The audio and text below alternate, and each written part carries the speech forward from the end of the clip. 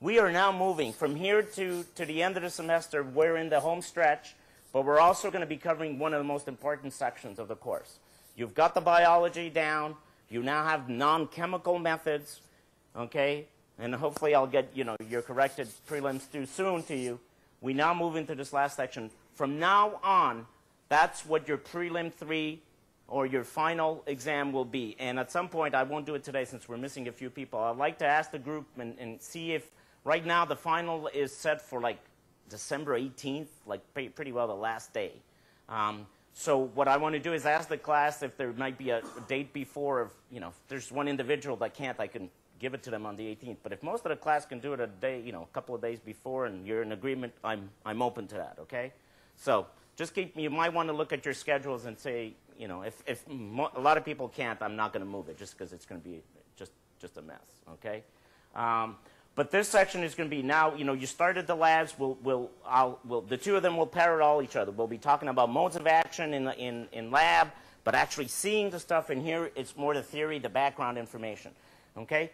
To me, this is where you separate now. Even the folks that have practical herbicide experience, based on my experience, as soon as I start, basically removing the surface, asking questions about how does the herbicide work, what does it do, mode of action, that's where you lose some of the students or folks that think they know.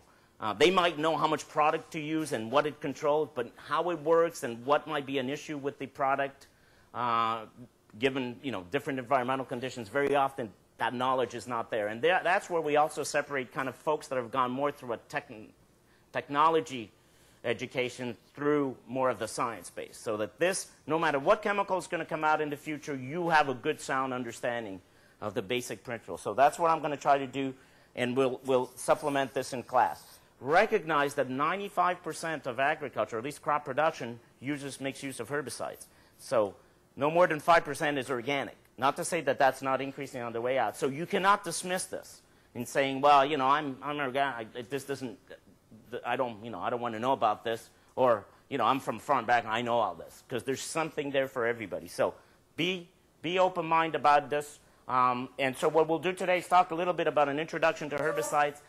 The Ross and Lemby book, the 2007 version, there are a couple of copies on reserve in the library, really does a good job with this. A lot of my material comes from there. So if some of this is, geez, I need to grasp this a little better, and the notes you find, I'd like to read more, that's where I think the textbook really comes in handy.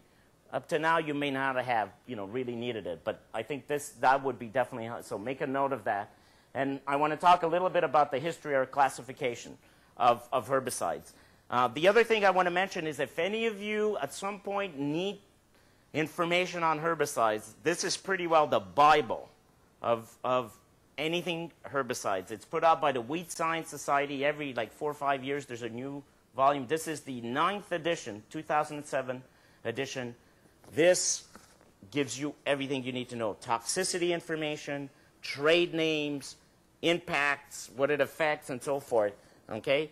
If any of you are interested, it's $95. It's not cheap. It's probably the best thing you could ever buy if you're in that area. If you're going to be working as a consultant, this is what reps and people use. Because it's science-based. It's got all the information in there. It's color-coded by mode of action and so forth. Okay? If you'd like to get a copy, all you have to do is go to the website of the Wheat Science Society of America, WSSA, okay, .org. And under, I think, the bookstore, you'll see this, okay? But if you want to know structures, again, for some of you, this is maybe way beyond what you'll need. But some of you are going to be in industry or consulting, and you need this. Just wanted to let you know that it's there. Certainly not a requirement for the course. I'll provide you that information. But if you want to know where do I get some of this stuff, or I like a copy of my own, that's a good way to do it. Okay? Yes, Megan. Oh, yes. That's a good point. Take a look at that if that's of interest. Okay. So hopefully the notes are there. Whenever I talk about this section, I'm going to have some folks in here that I'll call the nozzle heads and eco freaks. John Losey, some of you in the IPM course know. Remember we had that debate at the beginning of the year. Okay. What I say to this, no and no. Be open-minded. Okay. Those of you who are more of, yes, we've used these products they're the best thing that could ever happen. My father told me, or my grandfather told me, you could drink glyphosate. No. And those of you that are going to tell me that glyphosate causes cancer to everybody who uses it, or 2,4-D, the answer is no. Somewhere in between, let the science speak. I'll leave it up to you. I'm not going to try to change any of your perceptions or ideas. I just want to show you what the science says. Okay? And so if you're going to work in this area and you know you're going to be using herbicides, definitely, pick up information. Those of you who, realize, well, I want to know about it, I'm not likely to be using it, that's fine too. Be well informed so that even if you get into a discussion, you could discuss the information in an intelligent way and it's not just hearsay. It's actual, makes sense what you're doing, okay? So this is my disclaimer because I know, I don't want to know about this, okay? So, again, not all of this is kind of somewhere in the notes. It's not all in the perfect order, but some of this is just so general that I thought we could just kind of take a look at that. When did herbicides really take off? Okay, well, the kind of herbicides we're using now, synthetic herbicides, basically during World War II, right after World War II in 1940s, okay, herbicide, the first synthetic herbicide was something called 2,4-D, and we'll talk more about what this 2,4-D is. Okay, very important, period. And then basically, you're to the point now where you have close to 200, okay, compounds that are on the market. And if you count the premixes that they mix compounds, different herbicides, and basically market them as new products, then that number probably doubles. Okay, so it's a lot of herbicides. You can't possibly know all these herbicides, especially in this course. We're going to focus in maybe on 15, 20 of the most common, most important herbicides that you'll likely come across and learn a bit about them. And they're all into different categories, modes of action, to give you an idea of what they are. Okay? I cannot ask you, tell me the symptoms of these 200. But once you know a few key ones in each of the groups, you can go anywhere and say, it's like saying, I don't know what that weed is, but boy, it's got the same characteristics as the smart weeds. It's probably a polygonaceae. But I don't know this is the same thing. I don't know what that specific herbicide is, but boy, based on the symptomology, the fact that the broadleaf weeds are affected, the grasses are not, and it's this twisting, bending, that's going to be what we call a phenoxy type herbicide, a 2,4-D lookalike. Okay, that's already big. You already have, removed 90% of the herbicides. That's what I'm hoping that you'll get out of this, okay, that you could do that. And for some, you'll hit them right on the nail because the symptomology is pretty clear. Okay? Boy, the adoption of herbicides has been incredible since the 40s. Before the advent of transgenic crops, Roundup Ready, soybeans and stuff, I would always say there has been no technology that has been adopted in the quantity and the speed, like in this case, herbicides, but similarly for insecticides and fungicides. I mean, basically since World War II, I mean, this is 95% of ag, at least in developed countries, is making use of herbicides, okay? But now with transgenics, the adoption in the last 15 years, that has surpassed how fast people adopted herbicides. But of course, that's also part of what transgenics are all about. Roundup Ready, I mean, it's a herbicide. There is, as I told you, it's not by mistake that Monsanto and Syngenta, the big companies, the first transgenic crops they were looking at were for herbicide control. Because as I told you, most of the money in control of pests goes towards weed control. Okay? It is not insects. It is not pests. Not that they're not important. Again, don't get me wrong. You've got a vineyard. Diseases are a big issue. Okay? But in general, if you look at crop production, it's by far most of the money is spent for control of weeds. And so they saw an opportunity. Industry and private industries, those companies saw an opportunity. Boy, if we could put something in there, wouldn't most growers would love to have this stuff. And that's what happened. So 95, 97% of soybean, at least in New York State, is Roundup Ready. That's amazing technology. Okay? And that's why, again, the numbers are a little dated here. I'm not really concerned. I was trying to get more, it's very similar. It has not changed. In fact, it's increased because of the use of Roundup. It's gone up. Okay? We'll talk more about that. Okay? Remember this famous slide is just showing you the time frame that we're at, okay? 1947 It's this period here that we're now see the introduction. Selective chemical control introduced. So mid-40s. And by the way, 2,4-D, this herbicide that I talked to you about, do you know what it actually was not developed to be a herbicide. Do you know what it was actually developed for? To be what? Actually an insecticide. Okay? Remember, after World War II, all these chemists and these folks were working, you know, for the war effort. And after, when the war was over, you had all this expertise, these products that they were, you know, looking for chemical warfare, basically. They kind of changed their, you know, the mode of, not action, of how they operate to say, hey, can we make use of any of these products you guys have developed during the war that may be helpful for agriculture? That's how it started. Some of these products were like in the back rooms of some labs and stuff. And they said, oh, wow, this works. 2,4-D was actually, they were looking at it as an insecticide and then realized, boy, it's got some nice properties of controlling broadleaf weeds, okay? So, you know, we're here in the 80s, but this is, you know, way here, okay? So we do definitely, the mechanical control is still important. Herbicide, a little bit of, and again, this is focused on the U.S. Obviously, internationally, if you're in a developing country, there's much more of this, but it's on the move, okay, even in developed countries. So 1940s or so is really when we start seeing first synthetic herbicides, okay?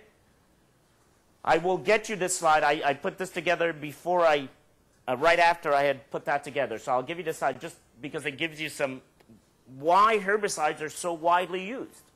I mean, you can't, you know, you've got to, you know, as much as some folks might be against them, boy, they work. In general, they do work, okay? Rapid, effective, reliable weed control in the time period you want. I mean, you will see some herbicides in lab that within 1 hour of spraying it, an example here would be paraquat. I mean, the plant's gone. A couple hours, you start seeing it. Just, you know, others will take a little longer. Residual activity. Wow, you know, I don't have to go in and cultivate every three days. I could put a herbicide down that will give me season-long control. You know, you don't want to have it too long because maybe there'll be a problem for next year if you're rotating crops. But, man, is it nice to just put that herbicide down and something like a dual or metallochlor and not have to worry till about harvest time. You know, it'll keep all the weeds from emerging. I mean, you can't go wrong there. Control of weeds where inter-row cultivation is impossible. You can't get sometimes too close, especially when the crop is a little large. It's nice to be able to go in and put a herbicide down or banding, just like you band a fertilizer. You can band just right over the crop row because you can cultivate between rows. But it's right in that row where you've got to go hand, you know. And so that's always been an issue, and you could do it with herbicide. Narrow row spacing, you can't get equipment in there, but boy, you can certainly spray, you know, and that's helpful. Sod crops important, no-till. The only reason people can do no-till is that you have herbicides that are effective, and the good example would be something like Roundup, okay, and other herbicides. So as no-till went up in the 70s, right after glyphosate came onto the market, no-till acreage increased substantially in the United States. Before that, they couldn't do it because how do you control the weeds if you do no-till? Cultivation was a major way to do it. So herbicides allowed, okay, and reduced reliance on tillage allowed this. So keep that in mind. So you're trying to conserve soil by reducing tillage, but you also have to use more herbicides. Okay, so that's something to think about. Reduced fuel costs because of reduction in tillage. The other thing is, how do you control weeds that you can't economically control in any other way? Perennial. Creeping perennials are tough. How many growers can afford to put a whole field in you know, fallow? And you saw that in prelim too, you know, that clear fallow type situation where you're not using the land, especially if your land is very valuable. Or you don't have much of it and you've got to use it every year and make sure you can't do that. Herbicides allow you to do that. You can spray, and we'll talk about some of these herbicides are what we call systemic. You apply them to the leaves and they move through the xylem and the phloem to, particularly in the phloem in this case, to areas that, you know, what we call sinks in the plants where the plant stores its energy. Boy, you can kill those rhizomes or tubers. That's, okay, cultivation can chop them up, okay, but then you might have to do that on a repeated basis. So very, very important. Late emerging weeds, what do? You can't get in with a cultivator sometimes. Maybe the weeds are too big. And even if you could get in, the cultivation is not going to kill them. Remember that video that you saw on Tuesday? The guy says, well, you know, if you got your pigweed that's 6 inches, 7 inches, you're in trouble. Well, herbicides can do the job. It doesn't really matter. I mean, and some of them are stage specific, but most often that's not a big deal. Okay, you can control late emerging weeds. Control weeds in turf, pasture, aquatic systems. I mean, geez, you know, I mean, in turf, sometimes you're controlling grasses in turf. And you do that. How do you control crabgrass? That's why Scott's got that beautiful. In the springtime, they'll sell, you know, weed and feed, but then they say crabgrass and grub control in turf. You know, poa or fescues. That's amazing that you have that selectivity to remove the panicum or the digitaria and not touch the poas and stuff. So that's why a lot of people use them. Okay? Greater flexibility in weed management, in general farm management decisions. Okay? You don't have to spend hours and hours. You spray, you can put it away, especially for our dairy farmers, okay, that have a lot of, you know, they got to worry about their animals, their livestock, and, you know, I'll do it to a crop production person. This is critical. They've got other things that they need to worry about, okay? And again, avoidance of fallow periods for perennial weed control, what I just told you. The land can be used. You spray, pre-plant, you know, burn down of Roundup, boom, you're ready to go in. You don't have to, oh, my God, I've got things like field bindweed and hedge bindweed, all these deep-rooted. What am I going to do? I have to, you know, cultivate throughout the summer, put that piece of land to the side. With herbicides, if you used properly and so forth, you could do that. Okay? Avoidance of tillage. And again, opportunity to develop no-till or conservation tillage systems. They were possible because of herbicides. Otherwise, these systems do not, I mean, it's going to be difficult. Not that it can't be done, but it's going to be difficult. Okay. What about limitations? Even without looking at the list, throw some limitations out. What would be some problems? Cost. What else? Of herbicides. For those of you, there's issues. Resistance development. Carryover, residuality problems. Okay, you need the equipment. Environmental issues. Big issues. I mean, you know, I'm not. So there are issues there too. And that's why it's not like, although 95% of growers, most growers that you'll talk to, if they could be weaned off that, they would. But it's still, there's issues. And part of it is some of these. Injury to non-targets. We'll talk about drift or other off-target issues. You're spraying something called, you know, dicamba, Banvel on, you know, corn. It drifts over to soybean, kills the soybean. That happens. Okay? You don't calibrate your sprayer properly. That's why it was so important in these labs this week. How many times do I get to fields and somebody didn't calibrate properly, or not, you know, their nozzles were, you know, two of them were working properly, the other was either putting too much out, the flow rate was too high or not high enough. Okay? Crop injury. Okay? Through lack of selectivity. And that's what happens. You put too much of a herbicide in, too much, you will kill everything. You lose selectivity. You don't put enough, nothing's killed. Okay? So very, very important, because these products are tremendously selective, some of them. I mean, you'll see in lab. You're looking, I can't believe it. You know, the grass is gone, and we'll have a number of, Kathy's done a great job of planting all these different crops in these flats, and we'll put a herbicide down, and you say, I can't believe it. The foxtails are there, the barnyard grass is there, the poa's there, and man, look at the broad, velvet leaf gone, lamb's quarter gone. Just, wow. You know, how the hell are they doing this? I mean, that's impressive. The whole residue carryover from one season to the other. If you have a product that stays too long in the soil, you might say, well, that's good for a growing season, but you don't want it there the next year, because say you're rotating from corn and now you're going to be in soybean, and you've got things like atrazine, which is one of the most important corn herbicides, still there in the soil, it'll kill your soybean crop. I mean, you're talking hundreds of acres, if not thousands of acres. It's happened. So you need to do some bioassays, but also you need to use the products under the right conditions. And they'll tell you when you're more likely to get residual issues. For example, in atrazine, when it's cool and dry, when the product is applied, that kind of soil that you have, soil properties, okay? So, now, herbicides are not, you know, perfect.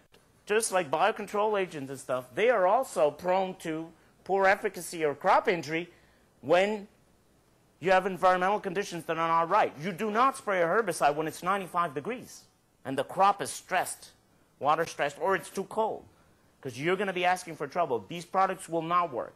If we're using what's called a pre-emergent herbicide, which is a herbicide you spray on the soil surface, it needs, within 10 days of application, it will need some kind of moisture. Either you irrigate or it's got to rain. Otherwise, these products are not activated. And we'll talk more about this. But just to give you an idea that just because it's a herbicide doesn't mean, well, it doesn't matter. Any weather condition. No, that's not true. Okay? And we have had herbicide failures because the weather conditions were not right when they were applied. Okay?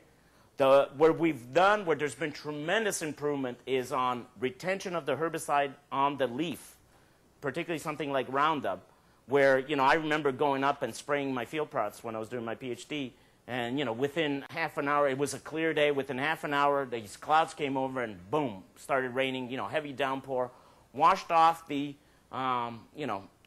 product. And that's it, it was over. Companies have done a great job. The technology has gotten to the point where basically if you allow, all you need for some of the Roundup products now is half an hour. Half an hour window of no rain after you apply, and it could pour afterwards, and the product is going to be held and it's going to be in there. Okay? That's called rain fast. Okay? Rain and F-A-S-T. How rain fast is the product? And we're down to half an hour. Geez, I couldn't remember in the 70s, 24 hours, no rain. And you imagine that living along the lakes here? What's happening in Ithaca, you drive up to Aurora where we have a research station, completely different. Or you're in a dry area, cloud shadow or something, and you get poured. So for that, it's been great. But do not think that these extremes don't impact herbicides. They do. Okay? And in fact, industry often would have this insurance thing, in the late 90s. I don't know if they do this anymore. Maybe some of you guys might be able to tell me. I remember BASF and Syngenta were doing this where if a product failed and it was none of your fault, i.e. it was a weather issue and stuff, they would, provide if you needed to respray the product free and also, whoever was applying it if it wasn't you. They lost a lot of money because late 90s we had 99 was a really bad drought year in this area, if you guys might remember. 99 was pretty bad. And I remember I was in Canada how much some of these companies were paying. Pretty well the Northeast and Eastern Canada was just in this drought period, and just at the time when the herbicides were being sprayed. These companies were losing a lot of money. I had a couple of students that were working for industry at the time, and they were saying, man, I'm running around to these growers to pay off this, to spray again because they didn't work. And to tell you, the year after, these companies didn't do that any longer. They lost a lot of money. But they wanted, people to buy their products. I mean, it's industry. Health issues. This is big time. Big issues. As much as I said, herbicides don't cause anything. Hey, they're chemicals. And they might be safe in terms of what we call acute toxicity. You get it on your skin, you might not die right now. But what happens to a custom applicator or a farmer that's been spraying for 30 years, the stuff, and doesn't take the proper precautions? We don't know what the chronic effects of some of these, and just now we're starting to get a grasp, okay? And certainly for livestock. So that's still a big one, and it drives often, the EPA and so forth drives some of this, okay? And again, this public perception is usually you tell people about herbicides, let's face it, in urban, suburban areas, and they say, no, most people, no, we don't want any of that. Okay? So, I'm not saying I want to change your perception, but it's pretty tough the way ag is being produced right now, or the kind of ag we do to basically, ban all herbicides. I am certainly personally in favor of, in landscapes or at home, I know there's some folks that'll get upset because there's no need for us having to spray to have these perfect lawns. That's just my view. In ag at this stage, until we have better ways of doing it and help the growers, move away from what we call the pesticide treadmill, where you just have to keep going and you've got to stay in business. I see that still where there's use for it. That's not to say we can't look at alternatives or IPM, but there's just one. All of this is extremely important. It's why the perception of pesticides in general is negative, because of some of these. And it happens. You start finding it in your water, and now you could detect stuff. I mean, you get. I saw the list of pesticides even in Cayuga Lake that come off some of these farms. I mean, and just urban areas. It's scary. So be aware of that, and we'll talk more about environmental issues and what that means. But off-target spray drift, leaching to groundwater. That's why a lot of herbicides, if you're from Long Island, are actually banned, or you can't use as much because it's on a sandbar. and stuff just goes right out and ends up in your water table. So that's very, very important, okay? Limitations, lack of herbicide registrations in minor crops. You know, we talked about carrots and some of these vegetables that usually are not grown over large acreages. Companies, chemical companies, are very often not interested in developing products, herbicides, for these kinds of crops because there isn't much money to be made. It's low acreage. Although it may be high value, it's just not worth it for them. Although there is a program that the federal government supports that's called the IR4, Minor Crop Use Program, where basically the government takes the responsibility of testing some of these products that the companies have developed, but the company doesn't want to develop it further. They've got it in another crop. So say they have pendimethalin or prowl that they're using in corn, but somebody says, boy, I bet you this would work well in carrots, let's just say. So what would happen, the company says, I'm not interested in, there isn't a market for us, it's too small, it's not worth our while. The federal government this IR4 program will take that and contract researchers across the Northeast, say, Robin Belinder or Robin Belinder here at Cornell and Hort, to test these products, do the same testing, see how safe they are, and so forth. If the products are efficacious, safe in that crop, then the federal government will register that herbicide, prowl, under the minor, kind of minor use, umbrella, and i.e. make it legal for the farmers, the growers of those crops, to use the product safely. If there should be an issue that happens, i.e. some crops are killed or whatever, the company will not be blamed. It's not because it's kind of saying you could use it, but you're going to take all the responsibility in that crop. But the federal government assumes any, litigation and so forth. Okay? But it's a nice way to get some products, i.e. the federal government is doing it for the public good and for the small growers or those growers that are growing specialty crops that, the companies are not interested. They're not growing corn over, 100 million acres or 70 million acres. They might be very, very restricted. Or niche markets, ethnic vegetables, for example, or something. So there is that. So be aware of that. But still, that is not, we don't have that much of it. It's there, but it's not as, well, I guess it's not in use as much as we'd like to see. And of course, you've mentioned this whole herbicide resistance development. We are up to worldwide, I believe, 300 species that have shown resistance to one or more herbicides. And I'll show you, there's this website that is current. I mean, it's right there, right now, you could actually see, and I'll show you some of the figures on how fast these things are increased, especially to Roundup, because we're using so much of it, And of course, limitations is when you have products that are so good, and that's what's happened over the last 50 years, until we hit the wall with resistance, fuel costs, because herbicides, you need to develop them. There's a lot, you talk about carbon footprints, there's a lot that's in there to get these products, It's basically moved us away from developing sustainable. Because, why should I do it? Hey, I can, for $10 an acre, $20 an acre, I can do that. Why should I worry about complicated things, rotating crops, moving this here? Simple, Well, now we're running, so we've lost expertise. Some of our growers used to be excellent folks at cultivation, In fact, remember Cornell is the engineering school here, Department used to have a, machinery corps. Gone. It's since 20 years now, almost, at least 15 years. We just brought it back because of a renewed interest in machinery and how important that is if we're going to start running into, herbicide resistance. I'm not saying herbicides are going to go by the wayside, but we need to have more in our arsenal than herbicides. Right now, 95% of our ag depends on, and we're in the hands of very few companies, let's face it, who in many cases own the seed that you need to, So there's this whole kind of freedom to farm idea and industrial ag that comes into it. We're going to focus on the science of herbicides, how they work, but you need to think broader about the bigger issues, and it's not the place to do it, but understand why some people are thinking this is not the way to do it. We've forgotten what some of the other things, and now we're going back to literature of the 30s before the herbicide to understand how did people manage weeds. It wasn't easy, It's been too easy in some ways. Just like food prices in the United States. Food prices in the United States are you might say it's a lot. It's nothing compared, based on your income, to other countries, including European countries that pay usually 25, 30% of their income goes to food, whereas in the U.S. it's 10%, no more than that. So we're used to plentiful, cheap food. And so there's issues there that people talk about. This is the same kind of thing.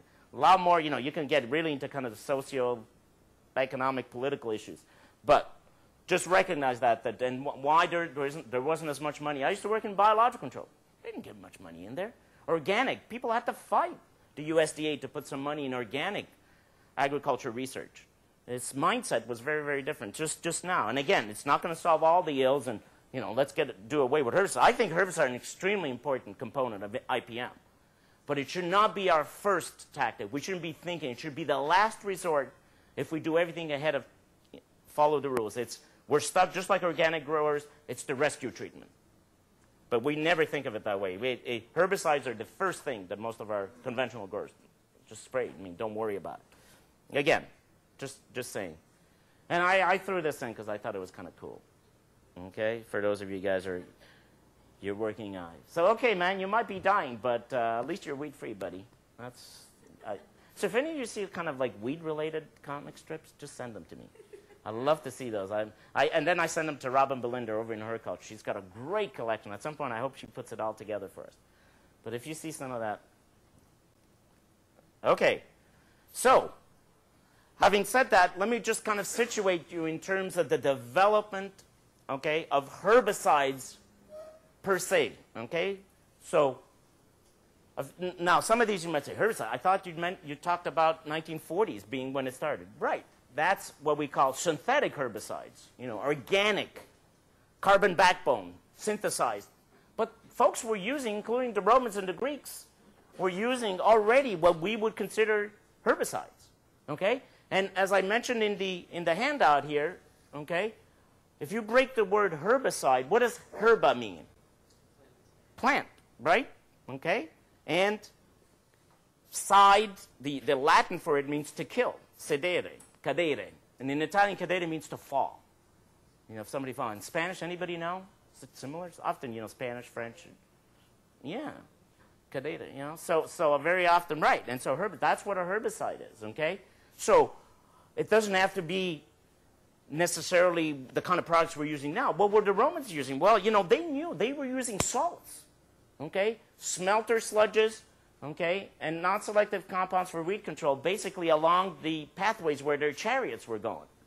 And if you see these movies, sometimes you're going in the forest, they realize if you throw salt, just like, why do you think roadsides are devastated by by salt? It just kills these plants. But it's non-selective, but it does a great job. So that was the first form of weed control. If you kind of go back to what they were using. Very non-selective, very toxic. And, you know, smelters from, I mean, you talk about heavy metals in there and stuff.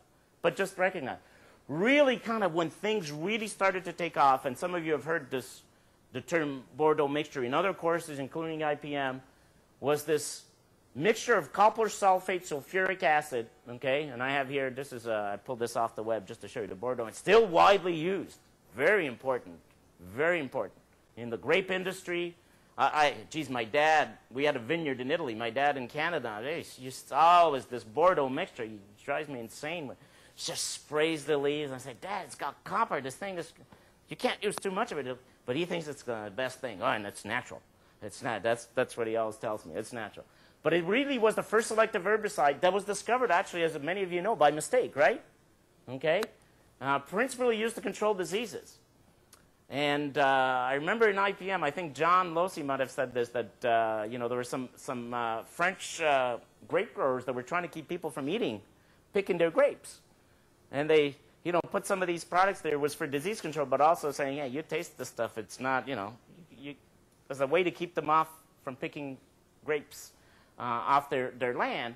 And one thing they noticed is when this stuff dripped on the ground, okay, it basically killed all the broadleaf weeds, but didn't touch the grasses. And they were, whoa. And so I think I read the original article. It was like they had a lot of brassicas, a lot of mustards growing below the grapes.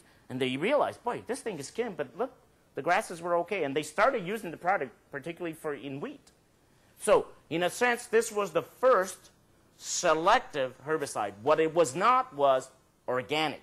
It didn't have a carbon. It was an inorganic selective herbicide. So really 2,4-D, and in the late 30s, we saw the first organic. And when we say organic, remember the basic chem? Carbon, backbone, okay? So if any of you have taken, how many of you have taken or will take organic chemistry, Orgo? This, if you're going to be in pesticides, I mean, we don't have to do it here. It's not a requirement for the course. But you all will understand more when you see some of the structures, or at least you kind of, and I won't ask you to derive structures, but just understand that it's all basically organic chemistry. Reactive groups. Now you might go, oh, no, not Orgo. This is bad. I don't need that. But really, that's what it is. So if you've got some strong background, you can understand why some of these products can be selective. Okay? But the kind of things they were using, too, in the 19th, sodium arsenide. I mean, you should see some of the products that were being used. I mean, this stuff is, some of it is potent. It'll kill you. Okay? Dangerous human toxin also result in numerous animal deaths. I have a newspaper clipping from 1915. I wanted to include it in the packet, in Ohio somewhere, where in the newspaper clipping, it was a Friday, there was an article mentioning that 30 cows died of, that belonged to Farmer Joe, and they mentioned it. And that near the railroads, the animals, the last they saw, the animals were eating around there, and they found out that a day before, 2 days before, the railroad company had sprayed sodium arsenide. And the animals love it. They're attracted to it because it's got a salty taste. And so the animals started browsing and killed 30. There's no way. This stuff is banned. I mean, you can't use this. Okay? But just to give you an idea of what was going on in the 20s. Sodium chlorate. Okay? Boron compounds. Okay? First organic herbicide. Not much widely used, mid-30s, something called DNOT. Okay? You have a lot of that information in your notes. And again, I wouldn't ask you, give me the order, when, but just understand what led to this. So 1930s now, mid-30s. Okay? People are starting to, let's try some of these products. Okay? It was an organic herbicide, but it wasn't very selective. Okay? So, it's organic, it's got a carbon backbone, but not as selective as we would have liked. This is a key date, 1940s, 2,4-D. This marks basically wheat science as a science, and that's why it's when you say, oh, you're a wheat scientist, you're automatically often, not as much now, pegged, i.e. wheat science equals herbicides. Because the Wheat Science Society of America got its start here. The wheat scientists before this, like folks that studied weeds, what do you think they were? Who were they and where were they? That was different from entomologists and plant pathologists who were always around. He was an entomologist. They've been around since the 1800s and were doing stuff. They had their own departments like at Cornell. What about wheat science? Where would they likely have been in academia? In what kind of departments would you probably find it? Chemistry? No, not really. Botany or agronomy? They just got, he knows his plants. I mean, maybe you bought some botany background, but you would have been in agronomy like this department was before crops and soils. But you wouldn't have been, an agronomist was a wheat scientist. He or she, knew about soils. They were well-rounded, but you didn't have the discipline. With the advent of herbicides, then you needed people to read, because these products were starting to come out and people couldn't keep up.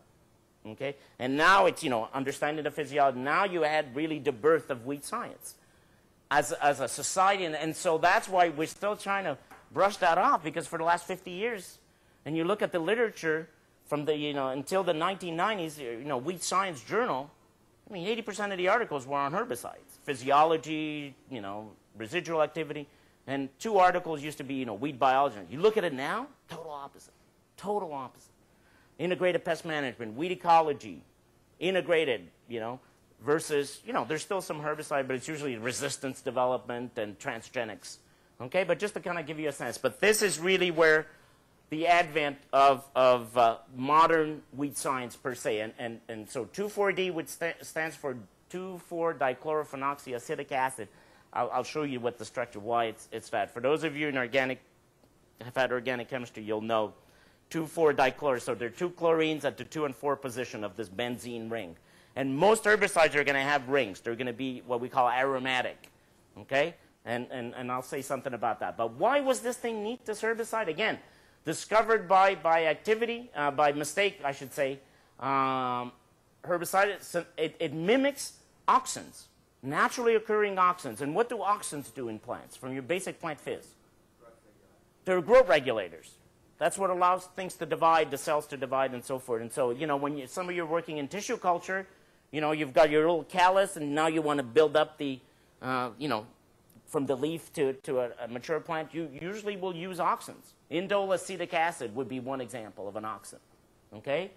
And so that's what this thing does. This synthesized chemical mimics auxins. So when you actually apply 2,4-D, and it's very selective for broadleaf weeds, okay, the dicots. That's the other neat thing, and trying to understand why is that? Why aren't the grasses affected? And what happens is basically these auxins, you apply this herbicide at the right rates, and basically the plant starts dividing uncontrollably. Cell division just keeps, it's almost like a cancer, just to the point where basically the phloem, the xylem, the conductive tissue is clogged. You basically choke, okay? And the plant basically chokes off. And that's why you see this bending and twisting, because there's usually a division, division occurs more frequently on one side of the stem than the other side. I mean, it's just kind of almost like phototropism and geotropism. And so you get this, the plant basically grows to death. It's a sad way to die, but that's by just multiplying. And then not having food. It basically starves, okay? Okay, and this is the first true herbicide that was widely used, has an organic background, okay?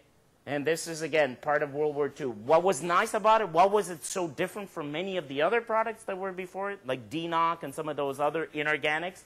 First, really organic, selective.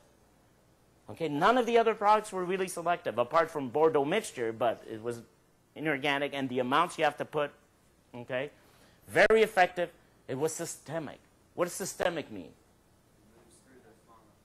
Moves through. So you apply it to the leaves or to the roots, but it's moved elsewhere. So it's systemic, as opposed to a contact herbicide. A contact herbicide is a herbicide that you apply to whatever location you apply, that's where it does its damage. Okay? So a contact herbicide you might want to use, for example, where it's used in agriculture a lot is, let's say and I've used this example before, you're growing potatoes, and you're about to harvest the potatoes, but some of the vines are still green, and you don't want the harvester to get clogged with the vines and stuff. What you do is you apply a contact herbicide that basically kills those vines, but it is not systemic, i.e., the herbicide is not carried from the leaves where you apply it to the tubers, which is what you're going to eat in the morning. Nobody wants that. You don't want to kill that part. So you certainly would not use Roundup, to kill vines, because they will be transported throughout and go right into the tuber, kill it, which you're going to sell. So there are reasons why we use some of these herbicides, but systemic, it was nice. You apply it here, it took care of plants that had deep roots. Okay, very, very good. And the low use rates compared to inorganics. I'll show you a table at the end. How we, basically herbicides have become, in terms of how the rates that we're using have, it's how many of you know we're into fluid ounces now per acre? Fluid ounces. We just need, now some of you say, well, that means there must be really potent. That's partly true. But I'll show you one figure pre-1945. Do you know what the use rate was per acre? How many pounds of some of these inorganic compounds on average we were using? 14,000 pounds per acre. I have the data there. I mean, it's unbelievable. We're down to 0.25, okay, pounds per acre active ingredient. I mean, it's unbelievable. And safety, too. The safety of the products. So, people complain all these herbicides, oh, they're dangerous. You should have seen the stuff that was being used before. During the good old days. During the good old days, we were using some of the worst products, okay? And we didn't know it till, cattle died and so forth. So if anybody gives you this thing, oh, yeah, in the old days, we were using safer products, that is not true, okay? That's one of those things that I will show you that is not true, okay? That you need to be aware. And I'll show you that by a table at the end. Hopefully, I'll be able to get to it, okay?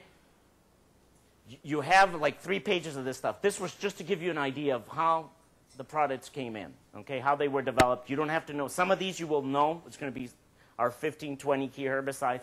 But just showing you kind of the chronology of development of various herbicides. Just wanted to point this thing out. Selective herbicide 2,4-D and something called 2,4,5-T brush killer. This thing was laid, some of you have heard of orange, okay, Agent Orange that was used in Vietnam. There was a lot of controversy sprayed because it caused cancer. And some information came out where we now know where the U.S. Army actually sprayed. It was used as a defoliant. You wonder, why they're using it. U.S. Army was flying over, very dense forests in Vietnam. I mean, it's tropical. And you couldn't spot these guerrilla, the guerrilla-type warfare. And so they sprayed to basically defoliate. Remember, this is broadleaf weed control. But a lot of villagers and people that lived there got sprayed with the stuff. And now, we didn't know in the past where these were sprayed and how much. It was top secret. But just 2 years ago, the U.S. government released that kind of information. It was enough years that it became public. And researchers went in, and the Army kept such great data on where they applied, what, and when. And so then the researchers matched that with the incidence of cancer in these villages over the 50 years or so now. I mean, 50 years, 20, 30 years or so. And boy, there's a close correlation between cancer, incidence of cancer in these villages and people and death and so forth. So, you know, these products, and it was banned too. Yes? I think one of the main problems with it was that one of the byproducts of its production was dioxin. Exactly. Which they couldn't, at that time, they couldn't separate it out. Right. And they were just spreading. Right. Right, and that's actually a good point. I was going to make that point now, that part of the problem was in the manufacturing of these. So the 2,4,5-T per se wasn't really the problem. It's this byproduct called dioxin that's really a well-known carcinogen. And that was, right, they couldn't be separated, and that was sprayed together. Now that has been banned. I mean, basically, yeah, 2,4,5, you won't be able to use it because of that dioxin. And some of that, if some of you remember, or maybe some of the folks are a little older, Love Canal, Niagara, there was the issues that stuff was leaching out into the Niagara River. So, you know, there's a lot of, you know, and that, you know, so some of these products we know are carcinogen. I mean, there's no doubt about it. It's just, you know, we were using without really understanding, but it wasn't the herbicide itself. Now, there have been some issues with 2,4-D. People are concerned, and particularly in landscapes, areas, which is a big herbicide used. It's used both in ag, but also in landscapes, turfgrass. It's one of the mixes that they include in there, particularly for young children. You know, you're spraying, you know, weed man comes in, they spray, and the kid, usually, you know, now they've got to post it, but, you know, you got your dogs, your little kids in there. There is concern that this does have carcinogenic properties, and I can show you articles that support it, others that don't, and, you know, I think the jury's still out, but anytime I see that kind of stuff, I'm cautious. That's all I would say. I would use this in a cautious way, take the proper, you know, dress appropriately. When I see a grower, you know, no shirt, it's when, and they're spraying, and I could smell the stuff. You know, I usually, you know, I'll stop, and usually I go talk to them. So, you know, that is, first of all, you're not a good example for folks.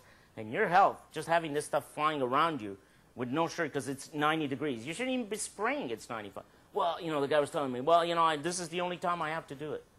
Okay, but look at your neighbors, and you got these little kids running around. Anyway, yeah, he kind of, you Cornell guys, but I say, hey, no, I've worked enough with industry and to know that you got to be, you know, you got to be careful. Take the precautions, dress properly, do it when if done properly. Most of the problems tend to be because people are not following the rules. That's the issue. Yeah, Austin. So was DDT an insecticide? Yes, yeah, DDT for malaria control and stuff. Right.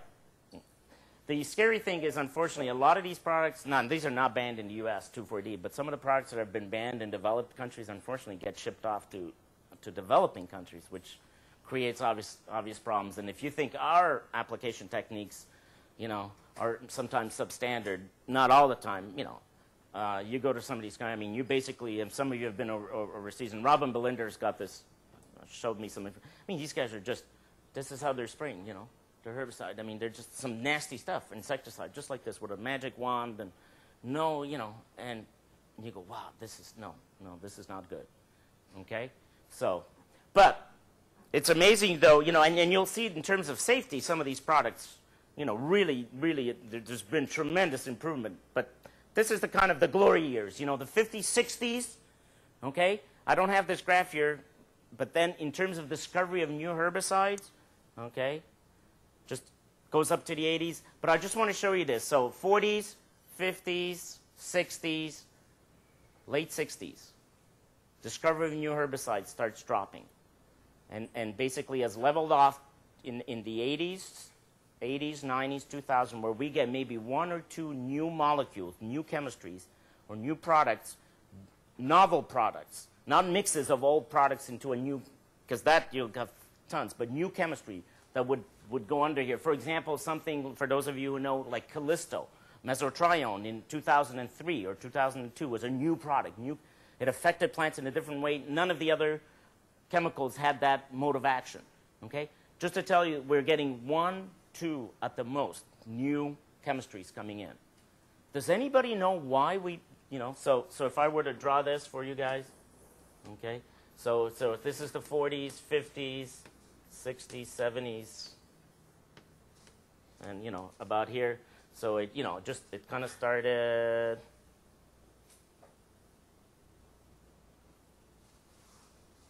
Okay? So this is timeline. This is number of novel chemistry or novel molecules. What happened here? I know some of you obviously weren't born, but what's the big thing, Ben? Did they just find, run out of mode of actions for herbicides? No, they were still doing stuff. Megan. So like Rachel Carson, Silent Spring? The whole environmental movement. There were starting to be issues related to that. That was one. That was starting to be an issue, but it wasn't the main one. Anything else? There was energy. The early 70s, mid 70s, there was big energy issues, just like we had gone through. There was that also played a role. What's happening in the late 60s, mid to late 60s? Think about outside of herbicides and Vietnam War. There's this whole movement, just like, this last election, these are defining moments. You're kind of looking, boy, something really happened. Rachel Carson, Silent Spring, 62 starts coming out. There's this whole movement, backlash against, industrial ag, pesticides, that this is poisoning. I mean, part of that. Energy issues, the Vietnam War, a lot of that, and there was a lot of starting to be backlash. First incidences of resistance, 1968. To atrazine, okay, in this country. Common Groundsel in Washington State was one. Okay, now I don't know what the numbers are. And it just dropped. But also what played a role was, the number of products that are on the market, but also cost. It was very costly, and if now, what also happened in 1970, I think it was 1 or 72, from an environmental perspective, this country, EPA was created. EPA was created, and so now industry was like, oh man, we got to put these products through these guys, and that's, unless we're going to make some money on this product, because, they were starting to be, putting some limitations on the kind of products you could put out there. You needed to do testing, toxicity, a whole bunch of things. So that also played a role, okay, to the point where we're at now. And now with the consolidation of the agrochemical industry, where you have 5, 6 main players, the little guys have been bought out, seed companies have, and the monies have moved basically from herbicide discovery or insecticide discovery to where? Transgenic. Now they're looking at not even just from a pest control, but they're looking at improving vitamin, nutritional quality of the products, to tolerate biotic, drought stress. So this is where the money has gone. These companies have divested from control, although that's still very important, but more to these other trades. And that's why these agrochemical companies went, a lot of them had, some went belly up, others got bought out. Pioneer was bought out by DuPont, DeKalb, and so far all these companies now are, it's 5 or 6 key, So, but still very important, okay? And so this is something to keep in mind, but really that movement, and that's still a bit of a backlash that's there. Okay. Just want to show you in a very simple way. I know you probably don't see this very well. I photocopied it off the textbook. Okay. But what I wanted to show you, and again, I will not ask you to tell me, what the structure of 2,4-D. It's nice for you guys to recognize it, but 2,4-D is an acid. Okay? It's called 2,4-dichlorophenoxyacetic acid. The reason it's a 2,4, look, there are 6 carbons. This ring here, 6-carbon ring, that's called benzene ring. It's an aromatic, okay, compound. Aromatic having, so aromatic is ring, what's the opposite? If it's branched, what do you call that? Do you remember organic chemistry? So aromatic has the ring, because I'll say something like, this herbicide affects aromatic structure, or it affects only, the amino acids that look like this. The other, branched, okay, that don't have the ring, that's referred to as aliphatic. These are branched, okay, they don't have the ring, typically amino acids or compounds. But these, many of our herbicides are what we call, have benzene rings, these 6 carbon rings, usually, okay, that basically, in this case, so this is carbon 1, carbon 2, carbon 3, carbon 4. So you notice that the chlorine is in the 2 and 4 position. That's why it's 2,4-di, means 2-chloro-phenoxy. The phenoxy component is here, acetic acid. So 2,4-D is an acid, okay? We do not use 2,4-D as an acid. It is not available as an acid. Does anybody know why? Okay. Typical formulation, there's a blank here. Stability in water. Okay. Solubility in water. There's no solubility. You can't use it. So companies formulate 2,4-D. They combine it with salts. Okay. Okay. So you could have a salt. This is a dimethylamine salt. So an acid and a salt. Okay. You get them together, very stable, very soluble in water. Okay. Not in oil. Okay. Volatility, none. That's good. You don't want stuff that's volatile because it'll just take off, okay? And what you have here is this is how it's typically formulated. Stability in hard water, fair, okay? What does that mean, fair or poor? You know, it's actually poor for sodium, you know, salts and so forth. What's hard water? It has a high mineral content. Yeah, so calcium, magnesium. So what happens when you use hard water? That's why we have to tell our growers, if you're living in a place that's got hard water, be careful when you're using 2,4-D amines, which is the most commonly used. It's the safest. Because the salt won't dissociate the water. Or you basically get your product disassociating with the the potassium and sodium come off, and the magnesium, calcium, which is in high amounts, high concentrations, takes over, and the product doesn't behave in the same way, and basically precipitates, and clogs your, and then it just doesn't work, okay? So, but this is the most widely used form, okay? None of you, well, maybe some of you are certified, but I couldn't go, or some of you, let's say, couldn't go and just buy what we call the ester form. The ester form is the alcohol, okay? It's basically an alcohol form of the 2,4-D. So 2,4-D can either be, okay, a salt combined with a salt, so the acid and the salt, or you combine it, the acid and an alcohol, and that is referred to as an ester. And esters could be really long, okay? A lot of OHs and Cs, okay? The longer, the shorter the chain, the branch chain, the more volatile. The more volatile, okay? The longer the chain, the safer the product, the ester form. Just so you know, the ester forms, you can only spray them if you're certified, and you need special permit to do it. The reason why is that it's tremendously volatile, but what it is it is really, okay, efficacy is really good, okay? These products are really good, but you can't be going around spraying this stuff. Yes? We had a grower next to our vineyards once. He sprayed esters, high volatile ester 2,4-D on, I don't remember what he was growing, but he sprayed it and it volatilized, obviously, and went over onto our grapes and just what? curled them. I mean, they survived. But oh yeah, but the yield track. Yeah, I mean, this is. I told you, I've been in court cases as an expert witness with these kinds of cases, especially with the 2,4-D groups. It's usually a neighbor or a chemlon spraying, and the neighbor's lilac, get wiped out.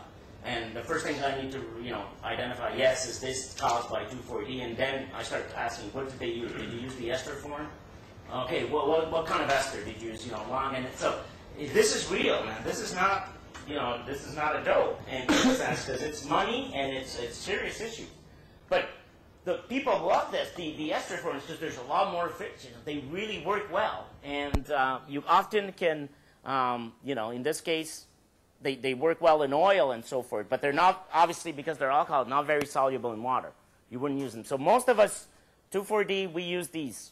But you need to be careful because of, it's safe volatility-wise, but watch it if you have hard water. Okay? So if somebody says I'm using 2,4-D, the take-home message here is you can't use the acid form. It's just not available. You know, you can't formulate, but you can combine it with others. But what's actually doing the damage is the acid. It's not this other salt that comes along. That's not the active ingredient. That's why we have to calculate the acid equivalent. What's the acid? So I don't know if we talked a little bit about it in lab or if Stephanie did, but clearly the acid component, this larger chain, the molecular weight of it is a hell of a lot more than the molecular weight of this thing.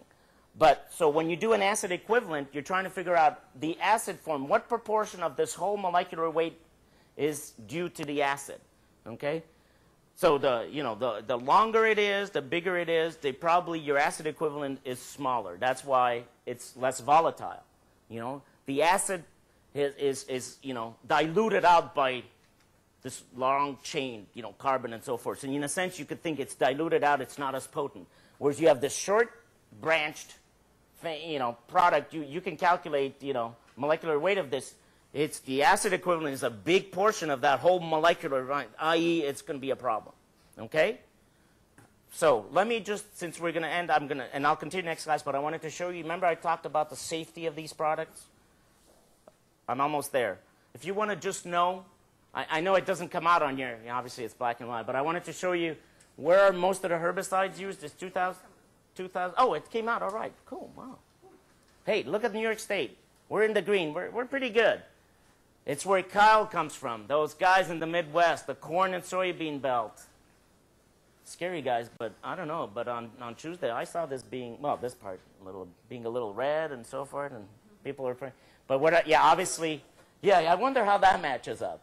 Actually, not too good, because certainly the Midwest, Iowa, and so forth. But the idea is obviously these are where you're using a lot of herbicides. The Northeast tends to be so green. We're in the 930 to 4,570 thousand pounds per year. Relatively safe. This is the last slide. Look at the average rate, and I was trying to get the 98 to 2000. It has gone down, just so you know. But one thing I want to point out to you. So we've gone from 14,000, okay? Look at this is average rate of active pounds per acre that is being used, okay, with herbicides. Look at the LD50. LD50 stands for lethal dose to kill 50% of a test population, usually mice, and it can be applied dermally or it could be ingested, would be a couple of the cases. And the unit is in milligrams of the product, of the herbicide, that's applied per kilogram body weight of the animal, okay? So obviously we can't test this on humans ethically, and there's reasons why, and some people actually disagree with using it on animals as well, but this is the best that we can do, and this is referred to as acute toxicity.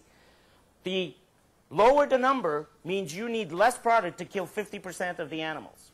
So 1625 is as the numbers increase, the products are getting safer. That's what at least from an acute toxicity perspective.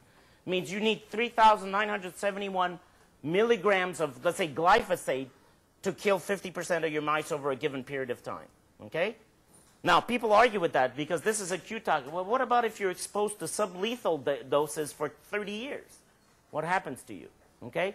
These numbers have gone down, and the last thing I'll tell you is that, unfortunately, very often, we talked about this in lab a couple of weeks back with formulations, sometimes, very often, the active ingredient is pretty safe, but when it's formulated, when they bring in the inerts, that's when that LD50 drops, i.e., this becomes more toxic. It's the active ingredient sometimes is safer than, because when they formulate, they have to bring in, often it was like petroleum-based inerts, okay? So that caused some issues. All right, guys, we'll continue this next class.